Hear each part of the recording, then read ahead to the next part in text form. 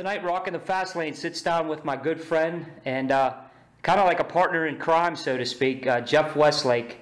Tonight, we're going to talk about Jeff's brand new album, In the Key of Blue, which kind of takes us to, you know, a little different side of Jeff. I mean, he comes from the metal angle, metal side, and me personally, I think he's a great guitarist. He's a guy that total pro, excellent musician. And In the Key of Blue is like I said, a different side, but it's also it's an album that expresses a lot of different feelings and a lot of different sides of Jeff, and we're going to talk about that tonight. So let me introduce Jeff Westlake, my good friend, and how you doing tonight, bud? I'm doing great, John. Doing great. Thanks for the kind words. I appreciate it. No problem. It's always a great time to talk to you, even though we talk a lot. We never really get to sit down and discuss, some of the projects that you're doing, I mean, in depth. So, yeah. Yeah. The many projects. Yeah, okay. Well, anyway, with In the Key of Blue, I was listening to this as you were recording, getting to go through the recording process with you, so to speak, and it was interesting. You sent me a lot of different sound clips and different things that you did in the studio. But one thing, I mean, I know personally, the angle that you came from to write this album.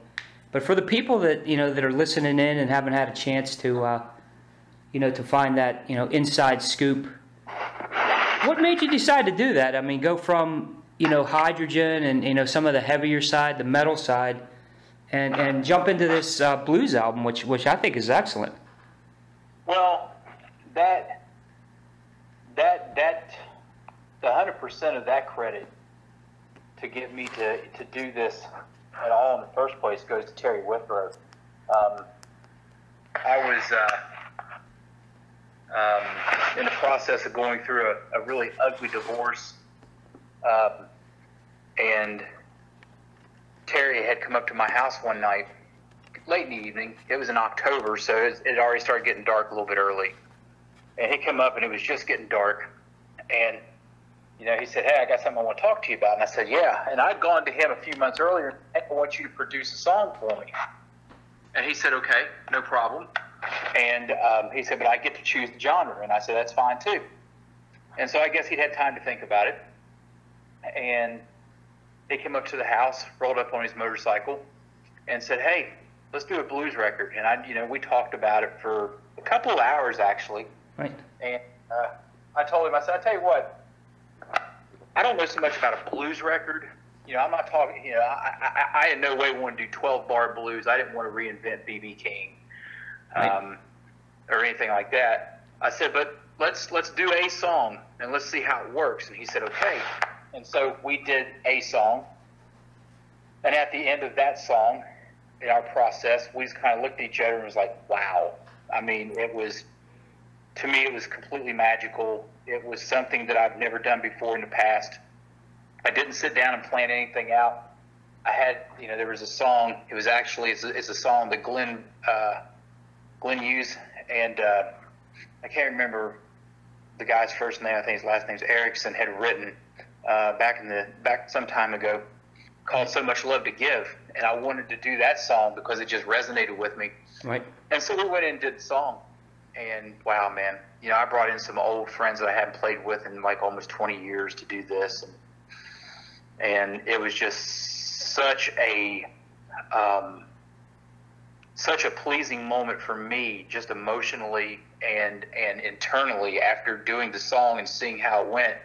Then I told Terry, I said, "Okay, let's go ahead with it." And so there we went, man. From that point on, we took off.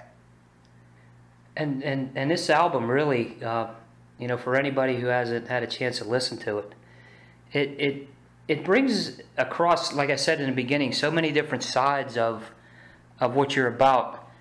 And it touches, not only like the heavier blues side, but there's so many different artists that you were using as influences through your life, like Dave Meniketti, Gary Moore, and I know we talked about this earlier. Is Gary Moore was a major influence in this album, and I think you really did a nice job in capturing you know, kind of like what his feeling, but it also incorporated what you're about as well as Gary's feeling, and I think that's one of the things that really stands out about this album.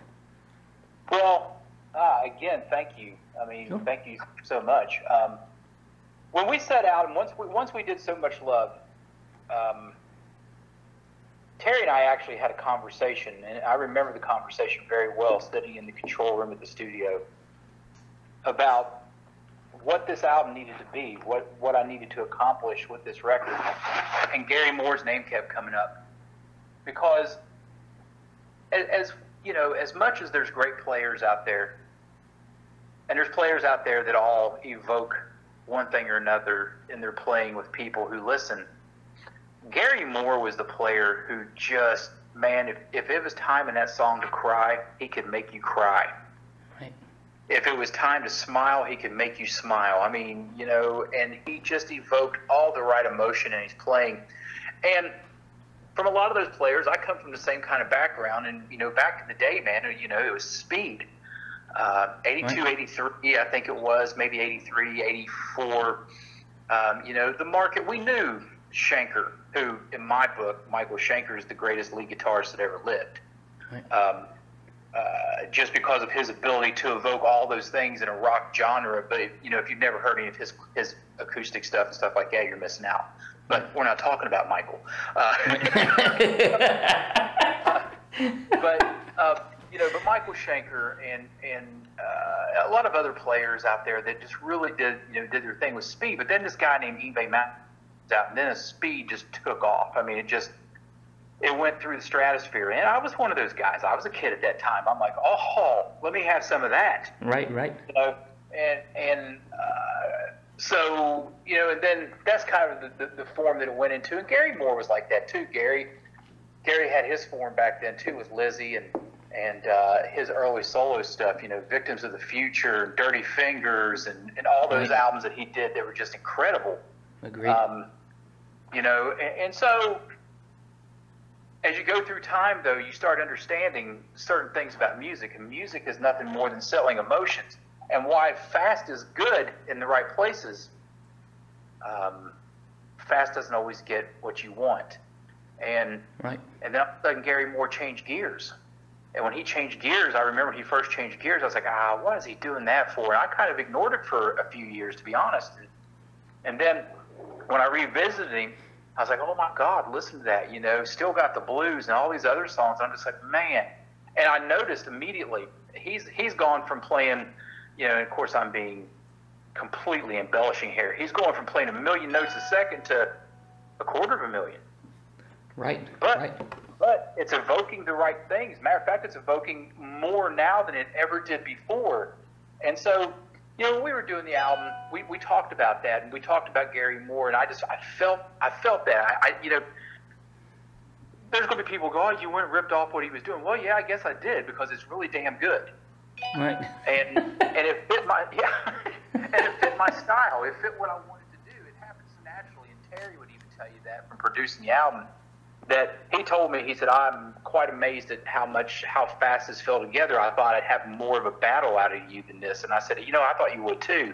But yeah, but it ended up going that way, you know. And then I want to mention another cat that you mentioned.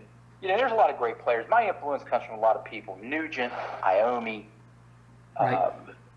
You know, Ace Frehley from Kiss, because while Ace isn't, you know, the note player that some of these other guys are, man, back in the 70s, those first 6 Kiss albums, he couldn't miss on a phrasing. I mean, it was just ridiculously good. Right. Agreed. And you know, so he was an influence. And let's come to a guy that only gets talked about in certain circles, but is just monstrous, and that's Dave Meniketti. Dave Meniketti from Y&T. You know, a lot of people go, oh, Summertime Girls. Oh, wipe my butt with that. Right. I mean, you know, because Y&T is I Believe in You, Open Fire, Mean Streak, Rock and Roll's Gonna Save the World, right. Don't Stop Running. I mean, there's so many songs that you could go on, but the soul that guy has, and the soul that he put into Y&T, which is a hard rock band, but man, if you've heard his couple blues releases, whoa. Incredible. Whoa. You Incredible. know, So I pulled from that. I went back and listened to it because I've got those, and I pulled out some Gary Moore, and I pulled out some Kenny Wayne Shepherd, and I pulled out some Stevie Ray Vaughan, and I pulled out some old Ritchie Blackmore, early Deep Purple, before Ian Gill, and some of the blues that they jammed on back in the day.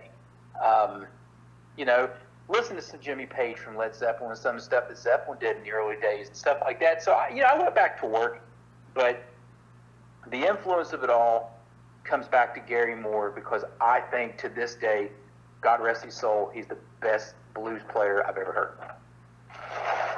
I agree with you. I mean, I remember the first time that I heard him, I had a friend named Jack Heckman, and he's the one that introduced me. I heard him play in, you know, like some of the older stuff, you know, from, you know, back in the early 80s.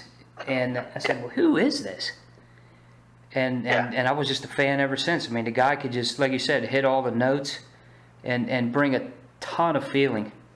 Mm-hmm. And that's why I kind of, you know, bring You're in the Key of Blue album, you know, and it makes me think a lot of Gary Moore. And I know if it evokes a you know, a feeling, you know, to me as a fan, as a listener, and even if it's just that one little note that makes it happen, or one song that makes it happen, you know, in my eyes, you've succeeded. Well, that right, everything you just said just made the whole thing worth it to me.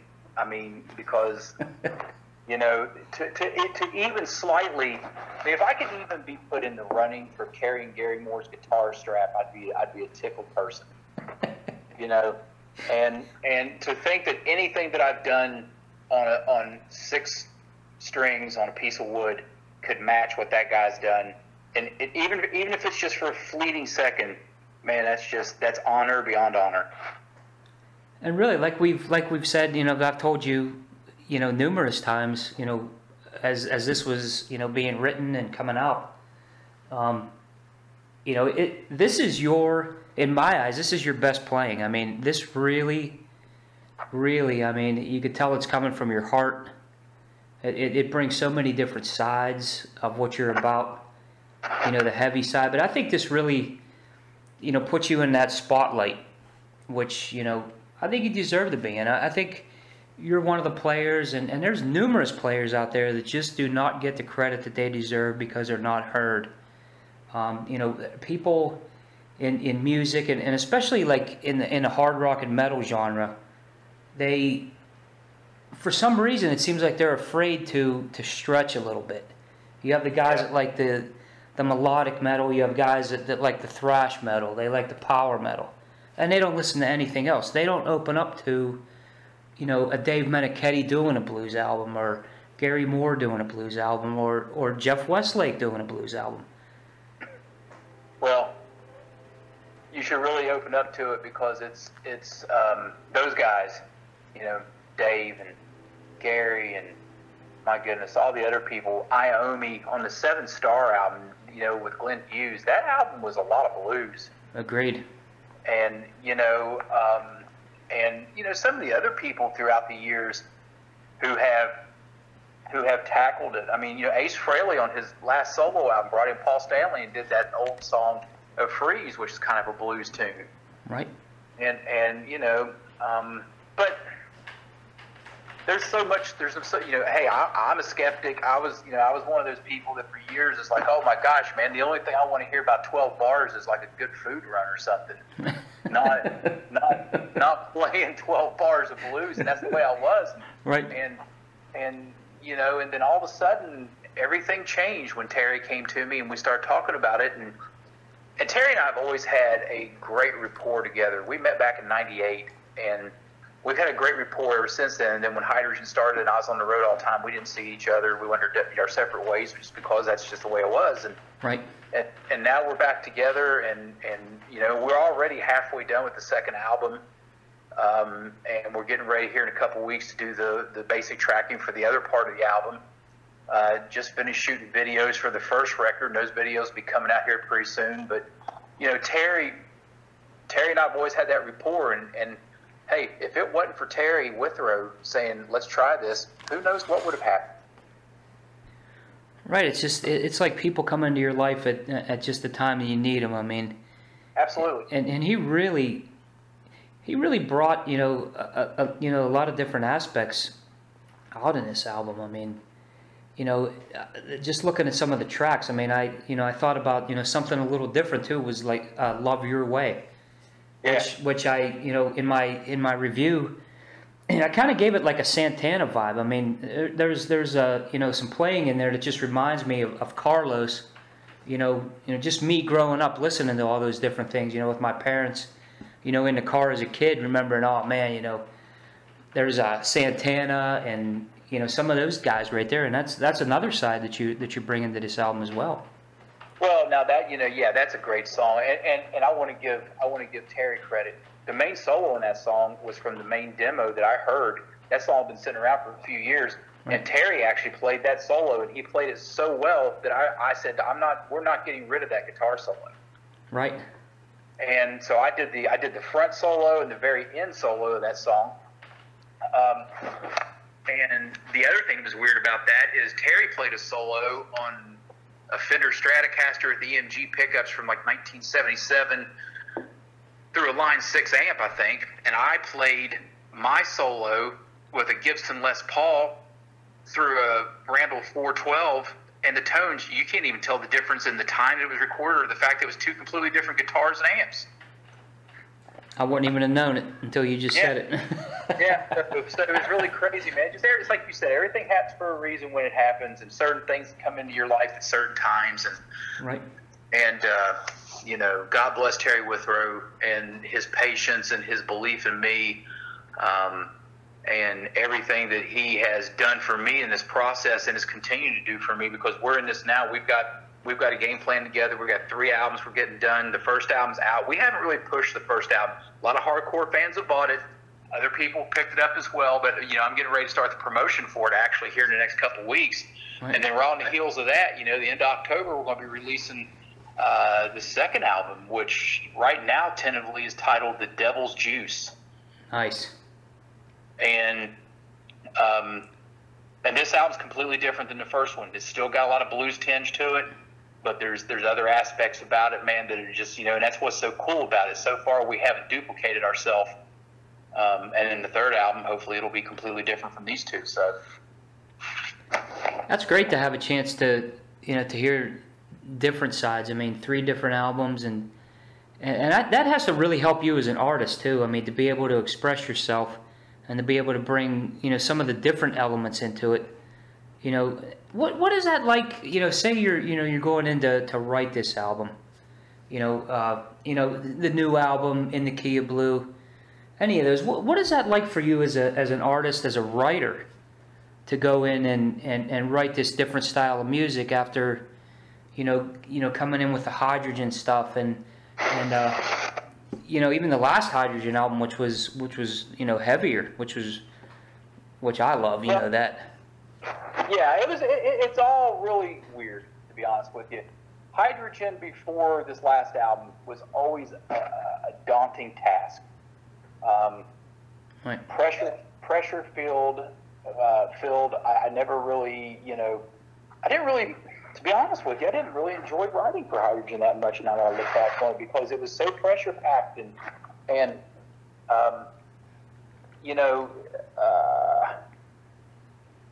almost an estranged kind of situation, because I would write a lot of the stuff on my own, then I would take it to the band, and that wasn't the problem. I mean, those guys, they bring in things too, and we'd put them together and we'd rehearse them out. But it was hard. It was difficult to get Julie in a room with us, because she didn't like to write that way. She liked to get the song, go back, come up with her ideas, come back to us and say, okay, can we do this, this, and this? And we do it. Then we just put a room mic in the room and record it. And then she would go off and come up with her stuff, and then we may not hear her vocal melody or anything for 2 weeks, 3 weeks. And so when we did the last EP with her, Break the Chains, that was the most strenuous of all.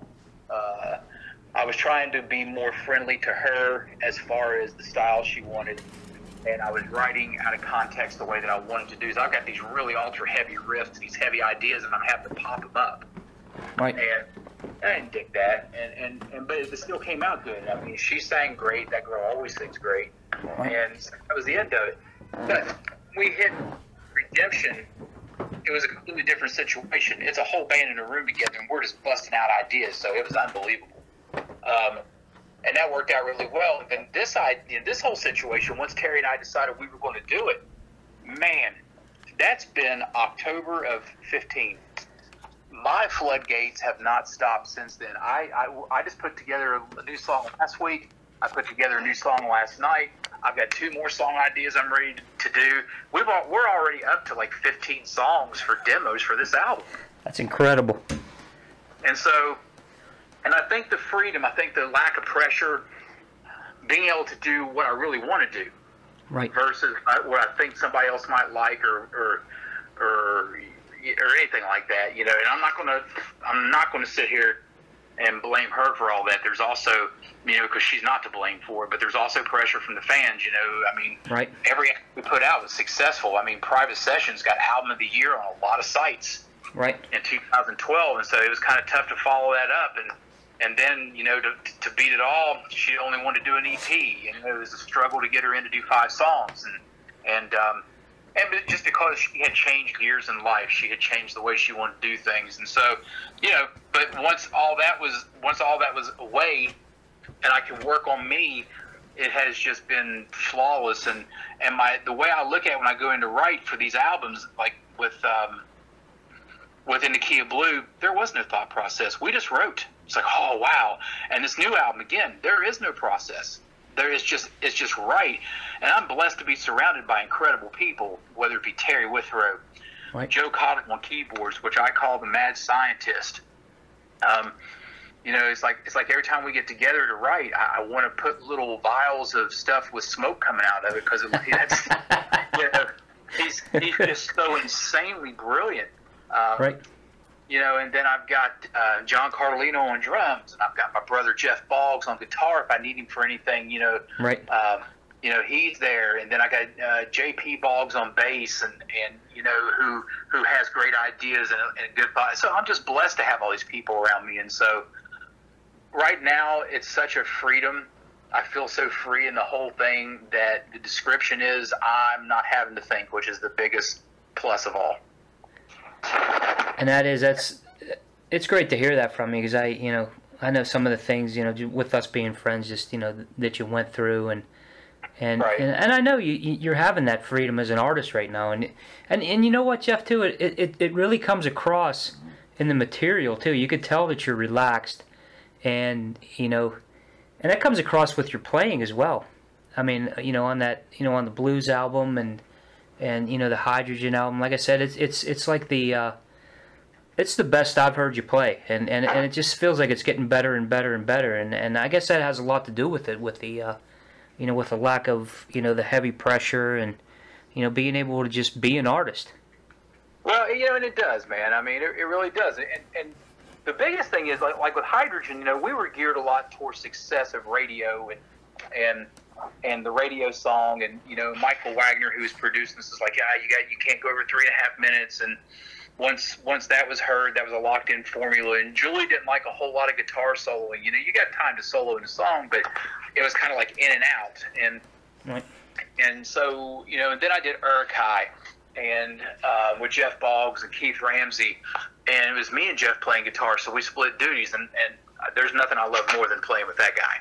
Right. But you know, it's still a limited situation, because there's no way in hell that you can hold a monster like Jeff Boggs down. He needs to be heard, and that's just the way that is, because he's brilliant. Right. And then audio porn, we're back geared toward more like radio stuff, and so, you know, I think I did some of my best work up until that point was on the Midnight Confessions album. And then when the blues album came up, this is the first time in my entire life I've just ripped open and gone. I mean, you know, we're sitting there writing songs, and all of a sudden we look up, like, oh man, that's a 3-minute solo section. And Terry goes, yeah, it should be 4. so I'm like, oh, okay, well, you know. And so, you know, so it all worked out for the best, and I can't complain about any of it at all. And I think a lot of the reason why this, you know, why you say this is the best you've heard me play, because I honestly feel like this is the first time in my life I've had freedom to play. And I like I said, you know, hearing what you're doing right now, and the people haven't even heard half the stuff. There's things that never made the album, you know, that I had the chance to hear. And, you know, like you said, you got 15 songs ready already. And I always tell you, too, is the guys, you know, that you work with, you know, Boggsy, Carlino, you know, Terry. It's amazing to me that you can hear musicians that are that great. And you just wonder, man, how come these guys aren't more popular than they are?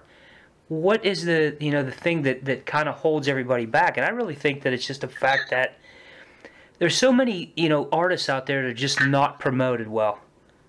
It's kind of like a dead thing. Like, people just say, hey, you know, who cares about these guys? And it's really a shame, because this is music that in my eyes needs to be heard. Well, and I agree with you on almost every aspect of that. I mean, you know, there a lot of that is just 100% true. And, you know, I've been fortunate enough to hit the European market pretty hard and pretty heavy. And I've got tons of fans over there. And it's, you know, it's just really amazing to get messages from those people quite often. I got one from a guy the other day. I got a friend request on Facebook. And, you know, and I accepted it. And he said, hey, I met you in France. Back on, I can't remember what tour it was. I think it was the beginning of the Deadly Passions tour. And he said, I met you in Marseille. And I go, oh, I remember that night. It was so bitter cold. Right. You know, you're in the south of France, which is like the equivalent of Florida for us. It's supposed to be warm, and it was freezing. Right. And you know, I get messages like that all the time. People sending me stuff. So, you know, we're reaching people. It may not be necessarily in America, right? But we do reach quite a bit of people. Hydrogen's very popular in Europe. Let's say hydrogen was very popular in Europe. I really don't know how to gauge that now because I haven't been over there in a while. Right. But you know, there's people hearing about it. But you know, the internet's been such a great thing and such a bad thing all at the same time. Agreed. I think that clearly affects the situation. But hey, you know, my legacy is what my legacy is, and my legacy is going to be what it is when I'm done. And I'm not going to be done until I'm done. I mean, until you're putting me in the ground, right. I'm going to keep going. It really is, you know, us as being friends, anybody that's listening out there, I don't know a harder worker than this guy. We always laugh about some of the things when he said he got his hands involved in way too much shit, and that's really that's really what when I look at you, I think about that. What is he up to now? And I think it's cool that it comes across, you know, in the music like that, because every day I hear something different from you, or I get like a little message that has like, here's a sound clip. This is just like, you know, 2 minutes of it, and it's not even the name of the song, but it's just really cool to see that you're working like that. And what it comes across to me is I love people with passion, and that's what you have, brother. You really do. Well, I was born with it. I was blessed with it. That passion was kind of instilled in me from a very, very young kid, and I'm talking it probably days old. I mean, when I was born, first few years I lived with my grandparents, and in that house there was always music. Right. And, you know, always music, man. I mean, always music. And if the stereo wasn't on, the TV was on. Lawrence Welk. We watched everything from Lawrence Welk to Hee Haw, Wolfman Jack, you know, on Friday nights, Saturday night, you know, and all that. I mean, they watched everything. So that was, and my mom was a big part of that too, because she encouraged it, and you know, so that's where the passion comes from. It's always been there. It'll always be there. You know, music is the transparency that everybody needs. It's the thing that every person in the world, whether you can understand each other or not verbally, you understand when you hear the music. Every human being is pretty much made the same. Some people move to metal, some people move to blues, some people move to rap, some people move to country, some people move to R&B, yada, yada, yada, so on and so forth. But at the end of the day, every one of us moves to a beat. Right. And, you know, that beat attracts people, which allows the rest of the music, the lyrics, the melody, the strings, you know, whether it be a quartet of strings like violins and stuff like that, or we got horns, or you got a guitar, or whatever. It's just something that relates to everyone. And it's too bad that, you know, you can't put some of the stuff down that goes on now, the hatred and everything, and just let music do the talking. You know, just like Aerosmith, let the music do the talking. Right. You know, because it would be so great. But, you know, it is a passion with me, and you know that, and I know it's a passion with you. I mean, we've spent countless hours talking about all this over the last year, a little more than a year now. Right. And, you know, so it is there, and I let that all translate, you know, and that's why I'm saying right now it's not this is not an issue for me writing. It's not an effort. It's literally not an effort. If I was to look at somebody in the face and go, oh, you don't know how hard I am working to write these songs right now, I would be a complete freaking liar. Right. Because I'm not working hard, because it just comes out. I mean, the track I sent you a couple weeks ago, you're talking about that 2-minute clip. Right. Man, you know, that song literally fell together in a period of about 20 minutes. Lyrics, melody, music, everything. And you have a lot of that happen too, because I know, you know, the way you guys work, and that's another thing I bring up is work ethic. Is you know, when you have it rolling, and you're in the you're in the zone, and that's where you're at right now. Definitely in the zone. Yeah, I'm in a big zone. It's a very, very wide open piece of real estate at the current time, you know, and that'll shut at some point. I've had it happen before. You know, when we started going back in time, when we started working on the Hydrogen record, Deadly Passions, I remember after Bombshell was over, we're doing the tour, and the whole time we're on tour, I'm like, oh my God, man, I have no ideas. I go to sound check, and I couldn't put 2 notes together that sounded good. Right. And, you know, of course, you can play the songs you already have, but I'm sitting there trying to come up with ideas. I'm like, God, man, what's going on?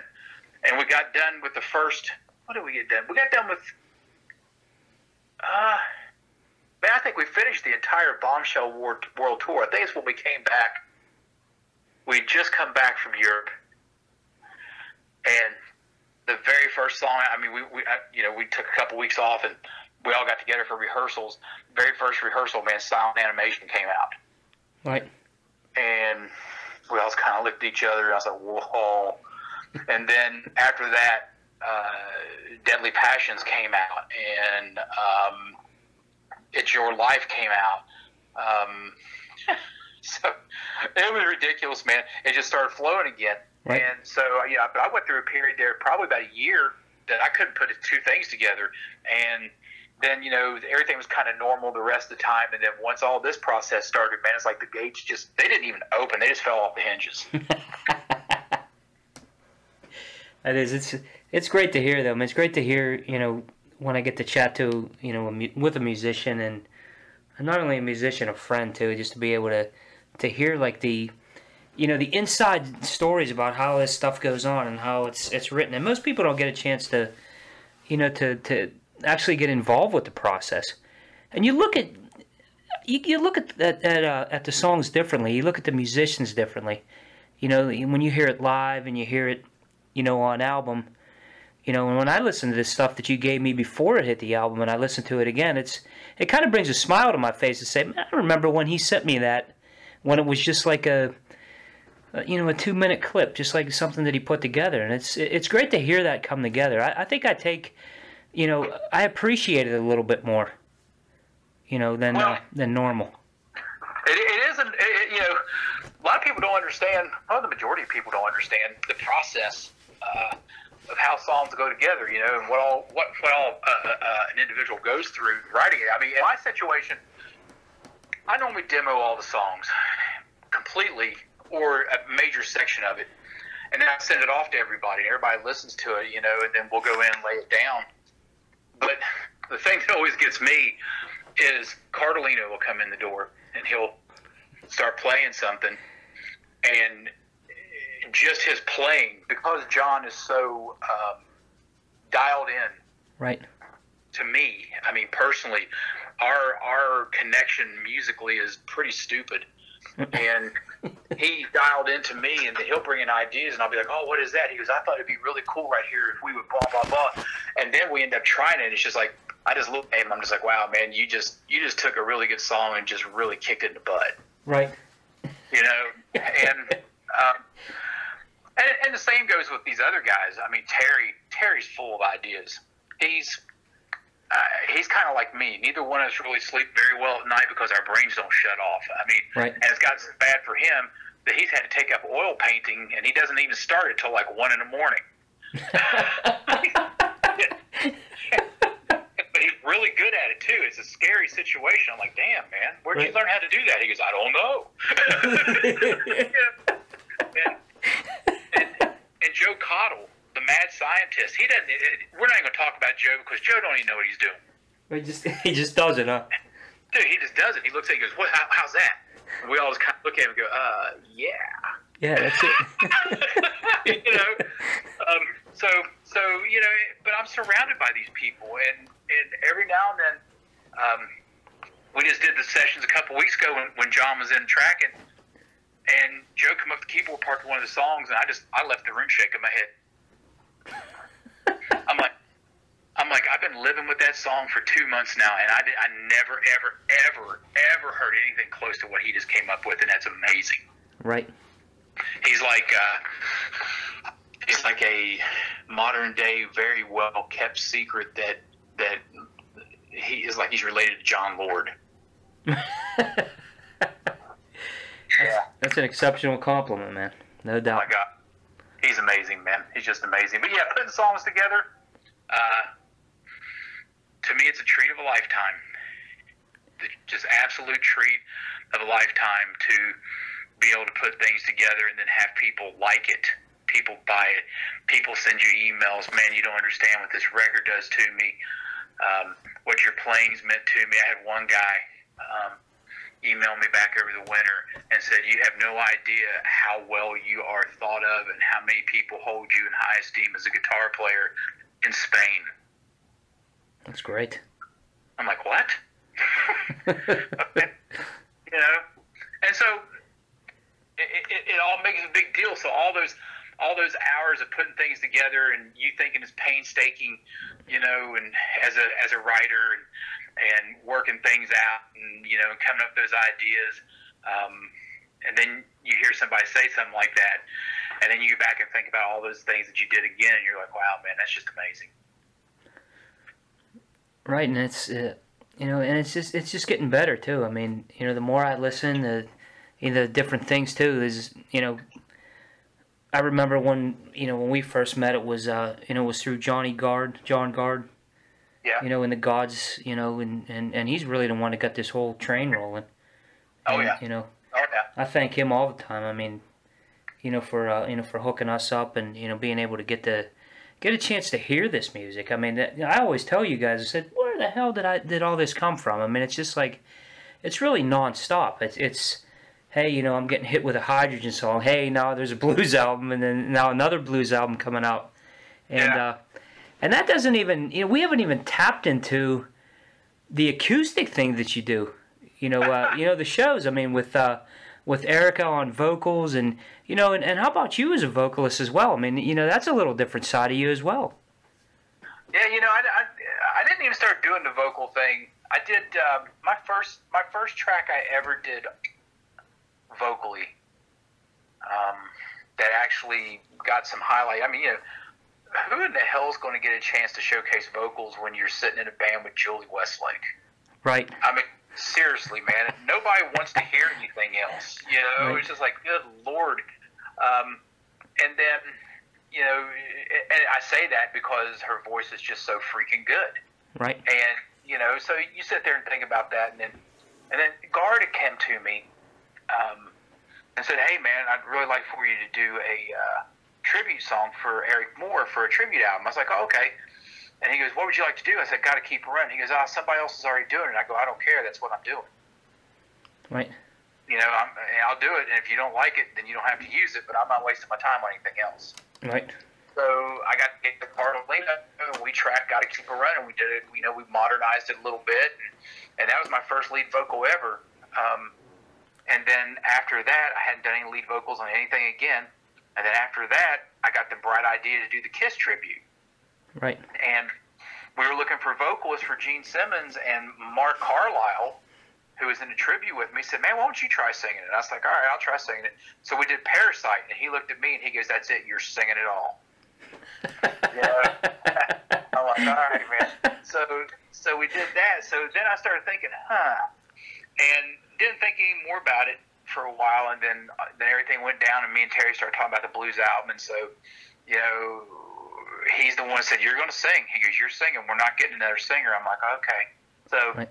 You know, so that's worked out, and doing the acoustic thing with Eric has worked out a lot too, because it's given me a chance to sing and build some confidence up. You know, in our acoustic show, we do a couple of originals, but we do a lot of covers. We cover everything from old Jefferson Airplane back in the 60s all the way up to today, all the way up to brand new modern stuff. And right. What we play are not the standards that people normally hear. Like, you know, somebody goes, I'll play some Eagles. I'll be damned if I'm going to be playing Peaceful, Easy Feeling. We do those shoes. Right, right. You know, and you know, so we go through and pick out songs that people won't expect, and you know, how many people you know play Jailbreak from Thin Lizzy on acoustic? Right. You know, me and Boggsy absolutely tear that up, and then right after Jailbreak, we'll turn around and we'll do Johnny Cash. I mean, how often does that happen? Right. You know, never happens. You know, so we do that. We stay quite busy. We're as busy as we want to be. Let's put you that way. Right. We got a show tomorrow, actually, and then we don't have a show for a couple weekends. But you know, and that's good because I'm busy working on this album and, you know, shooting videos. I mean, every day's been crazy, and right. got to shoot a video with just a beautiful girl, beautiful personality, beautiful girl to look at, Yvette Leanne Reimer, just stunning. And, you know, she made a video, really turned out really well with her enthusiasm and you know, her willingness. And so that's turned out really well. She's kind of like the Westlake chick now. She's the girl in the back of the cover. She's the girl in the video. She's going to be the girl in all the videos for this record. So, you know, we've made like a little package deal there. But, you know, man, it's just, I continue to look around and just smile at what I've been blessed with and what has been surrounding me, you know, and that includes yourself. I mean, you know, becoming friends with you and going up to your place and spending time and doing some of the things we've done and talk to some of the people we've talked to. Dude, it's just, life's good. I have no complaints. I totally agree, man. It's been a blessing for me as well. I mean, to be not only, you know, starting the business, you know, in the record label and things that, you know, that we've done.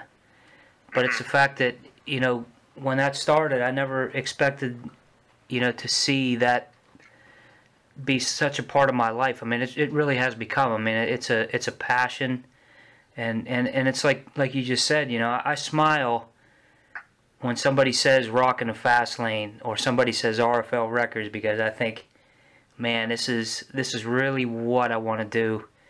You know, these are the people that I want to be around. And with the Fast Lane stuff, like with this interview, I always say to the artists that I speak to is it's my chance to give back. Yeah. The years of my life, you know, that I look back and all the great times, and I think it's a great life that I've been blessed with.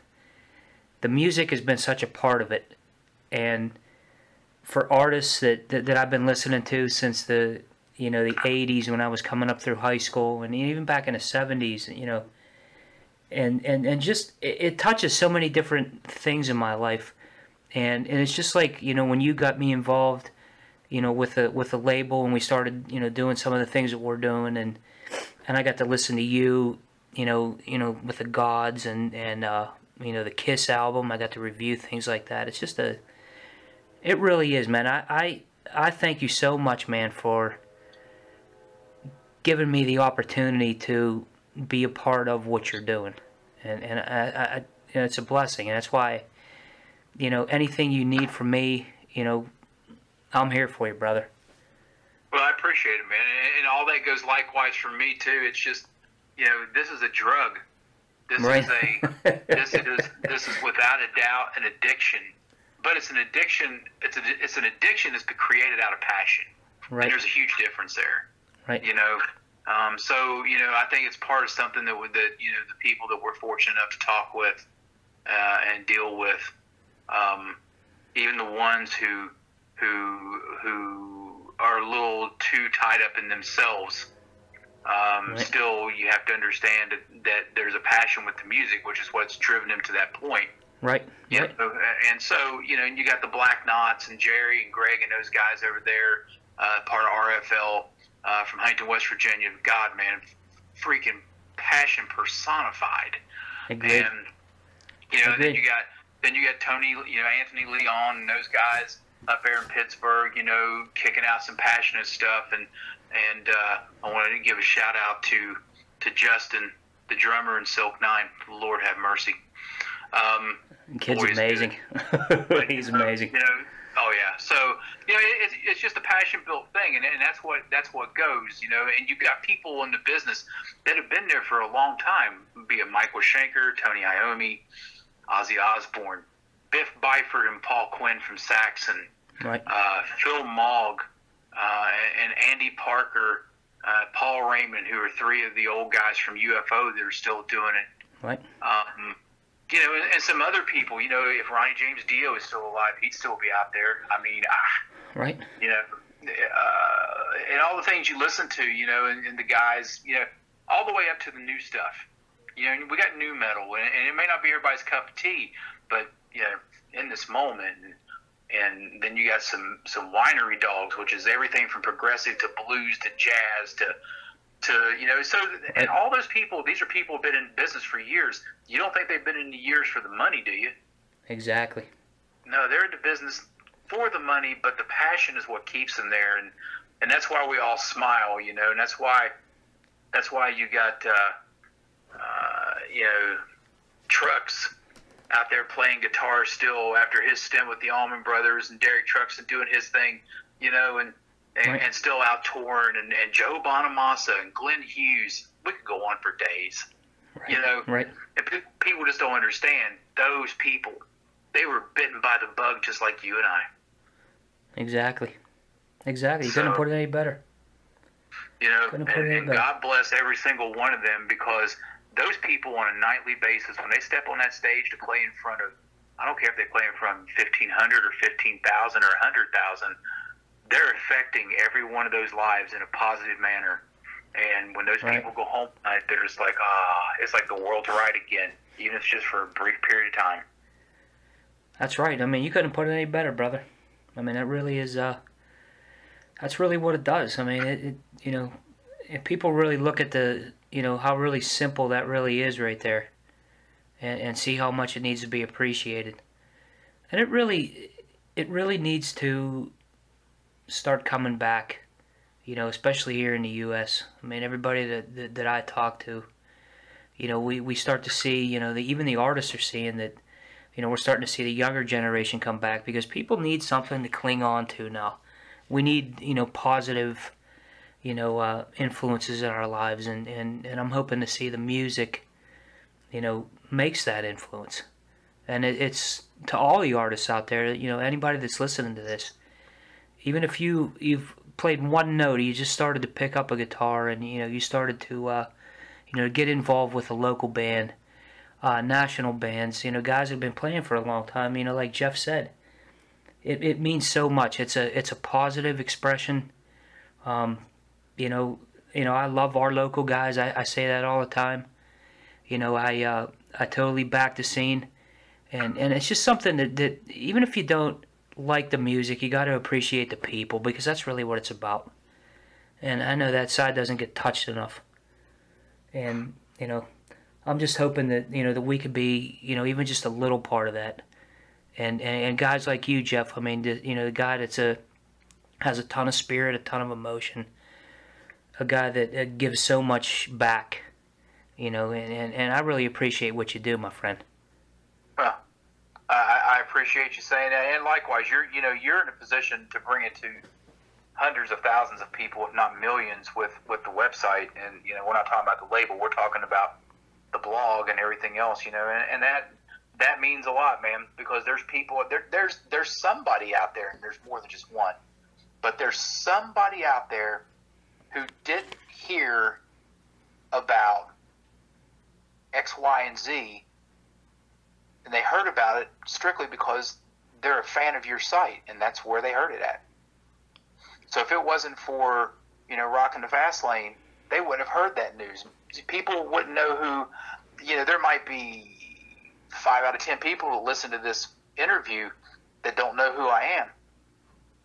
But now they do know who I am. So everything's a positive, man. You're tapping into a conduit of just pure, unadulterated, high energy.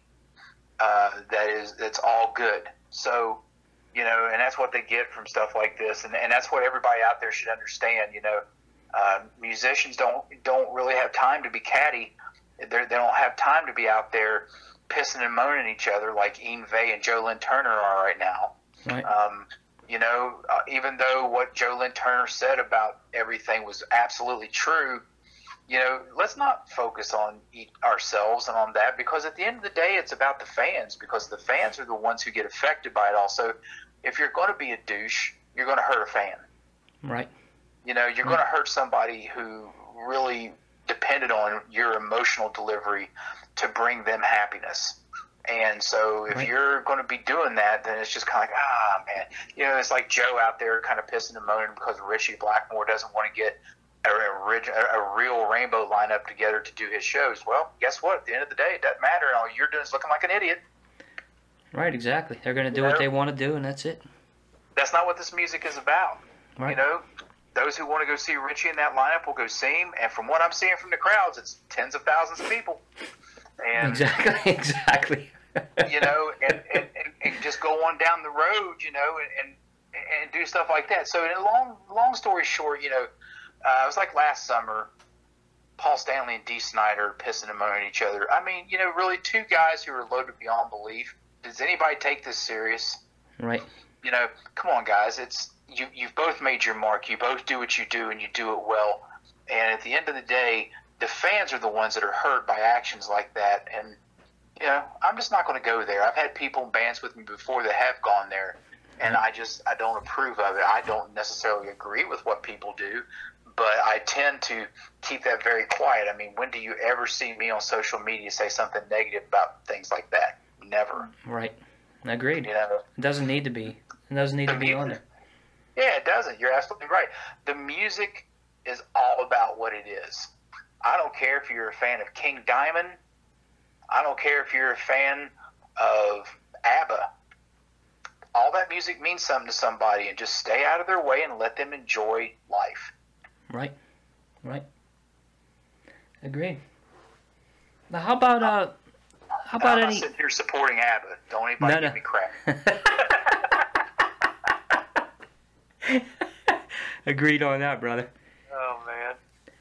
Hey, last question. I have something that I asked a lot of the artists, and looking at your career, if you were to look back, on everything that you've done and up until what you're doing right now, what do you want your legacy to be? What do you want Jeff Westlake's legacy to be as a musician?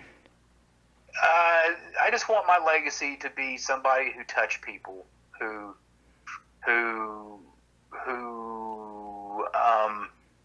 played music, wrote songs to the best of my ability, played the best guitar, whether it's rhythm or lead. It doesn't really matter if it's electric or acoustic. None of that stuff matters. It's just did the best I could.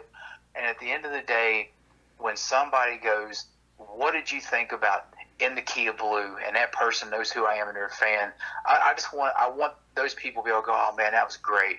I mean, I'm not going to sit here and say the album's great because I'm never going to be satisfied with what I do. But for the fans, for the people who spend money on me and spend money with me and support me no matter where they're at in the world, I want them to close their eyes at night, having experienced something good, and maybe I could take them someplace for 5 minutes or for 55 minutes for an entire album and made them feel good about life, made them feel good about themselves, and put a smile on their face.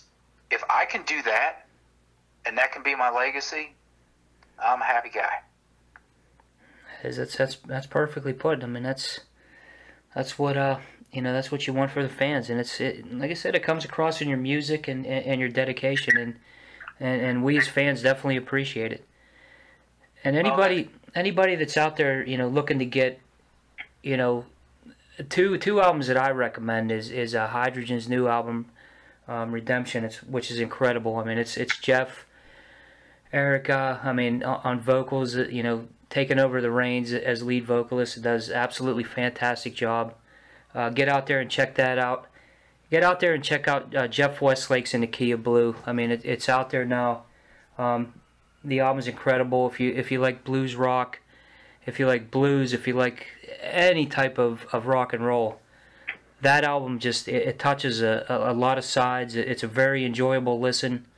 Elements of Gary Moore, Dave Meniketti, Carlos Santana, ZZ Top. This guy's got it all. And Jeff, I just want to say thanks for sitting down and chatting with me for a little while here. It's always good to talk to you, man. I know we talk a lot, but like I said, we don't actually have a chance to sit down and talk, in depth about some of the things that you're doing. And I'm looking forward to the new stuff. I can't wait to hear that new blues album. I know I'll get to hear a little more snippets of it, so I can let everybody know what's coming. But it's always great to talk to you, brother. Well, man, I appreciate the time. I appreciate you opening up a platform for people to hear about me, hear what I do, and all the things that you've brought up. I want to say to Jeff Boggs, John Carlino, Chris Sammons, and Erica Perrott, killer Hydrogen record. Thanks to those guys. To Terry Withrow for doing everything he's done for me. Joe Cottle, John Carlino, J.P. Boggs, and all the other guys that played on the first record. I mean, there's so many names. There's so many drummers. It's like wind-up monkeys. But anyway, for all those people, my daughter Taylor for always supporting me, and you, and especially you giving me a platform here, and doing the things that we've done over the last year and things are about to take off and continue doing. And then, of course, to John Gard, who was the conduit between me and you and who introduced us. But, it's the same. I'll go back to that last answer. The legacy to me, if you put legacy up, you want to put up an equal sign and write smile out to the other side. Because if that's what you can accomplish, if that's what you can do for people, that's amazing. I mean, and the last thing I want to say is I went to see Journey about 3 weeks ago. And I went to see them, first time I'd seen them since the early 80s. Gosh, I don't remember what tour it was. Maybe the Escape tour was the last time that I saw them that wasn't on DVD. But I'm going to tell you what, man, that place was packed to the rafters, and it was tens of thousands of smiles. And I remember looking around when all the lights came up on the last song as they were doing the big thing, and it was just unbelievable to see all these. I was like, man, they just touched the souls of about 11,000 people. Right. So to me, that's what it's all about. Hey, I like to make money too. That's it. Nothing wrong with that. Nobody hates it. Yeah, money's a driven factor, but for me, it's those messages I get when I wake up in the morning from other places in the world telling me about what I mean to them as far as a play. I just want to tell you that I listened to this song today, and I had to say something to you, and I saw you on Facebook, and blah, blah, blah, blah, blah. And those kinds of messages, man, I mean, they're priceless. That's a priceless kind of thing to get. And so, you know, all I want to say is to all the musicians that listen to this and all the musicians that hear about this, if you're not taking that attitude, maybe you should reassess yourself, because at the end of the day, if you're not touching the souls of the people you're trying to reach, you're failing. Well put, brother. Well put. Well put. And no, go ahead. So that's it. You know, that's all I really have to say. Here in about 2 weeks, we're going to have JeffWestlakeMusic.com up. You can find me on Facebook at Jeff Westlake, or you can find me playing my blues as well as a fan page, or not a fan page, but an artist page. I'm on Instagram in the Key of Blue. I'm on Twitter as myself. I mean, you know, any way you want to find me. If you want to keep it simple and you want to contact me, you can go right through this website, and John will make sure that I get the message. I can guarantee you that. Absolutely, absolutely. And you know, again, I want to say thanks, brother. Wrapping everything up. You know, Jeff Westlake, one of my really good friends. This guy's a great musician. Get out there and listen to some of the stuff. Like I said, you know, Hydrogen with Redemption, which is, you know, their latest album. A fantastic album. I mean, it's heavy and melodic in all the right places. It touches so many sides. In the Key of Blue, another, you know, I can't say enough. I mean, I enjoy both of them. You know, I listen regularly. You know, it's just it's always a pleasure to talk to you, my friend. I mean, you know, it's and let's not forget, been so busy and so many things have been going on. Probably early 18, you're going to be hearing an album from a band called Heaven's Ashes, and I guarantee you're not going to want to miss that one. We're looking forward to that. We're definitely looking forward to that. That one's going to be with a vengeance. There's a couple guys right there that, you know, I'll let you say it, man, because you know those guys, you know, better than I do. But man, that's some talent there. I'm telling you what, Chris Ricci on bass, myself on guitar, Mike Paradine kicking some skins, and that's all well and good. Those three names and those three guys are all well and good. But until you have heard the delivery and the voice of one Azrael St. Michael, you have no idea what you've been missing. I totally agree. He's one of the best kept secrets out there, I think, as a vocalist and frontman. I mean, the guy's just he's amazing. He really is amazing. And you know, having a chance to interview him, you know, I believe that was last August, which was amazing that it was almost a year ago. But the guy just has so many different sides to him. And man, the total passion too. He has a great voice. He's a great writer. That dude, he is probably, honestly, he's probably. I can only say this about him. He's the only person I personally know of. He's a close friend. He's a great bandmate. He's a great person to work with. He just oozes machismo. Oh, absolutely. Absolutely. That long blonde hair, and that, you know, he can't go to Starbucks and get a coffee because they don't serve alcohol. Right. No, so you know, those kinds of things. I've been to Vegas with the boy a couple times, and every time I leave Vegas, I'm like, God, now I got to go on vacation.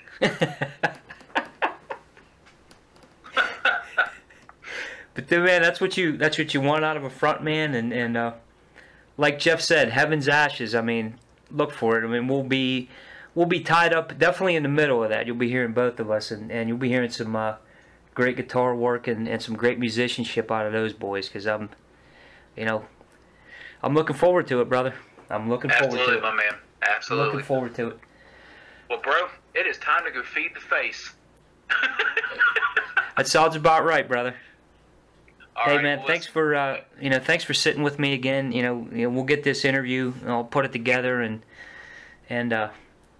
we'll get a nice presentation out there. You know that. I'll do my best. Make sure everything's pro and I appreciate it, brother. I really do. Thanks for sitting with me. Been a great time. Rockin' Fast Lane. Best metal web zine on planet Earth. Thanks, brother. All right, man. I'll talk to you soon. All right, bud. Have a good night. Thanks a lot, Jeff. All right, brother. Take care, man. Bye-bye.